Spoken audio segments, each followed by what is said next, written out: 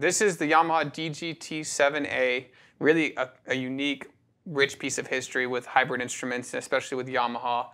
One that, it's kind of a shame they don't make it anymore. It is because there still is a need for this type of instrument. Maybe not as expensive as the N3, but one that looks like a piano. Because the reason why I got excited about it 25 years ago, I never said, is I had a lot of customers that were music venues, they were piano bars, or they were some type of lounge or a hotel lobby where they wanted to have like a perfect looking piano just playing all the time at a low volume. This was perfect for that.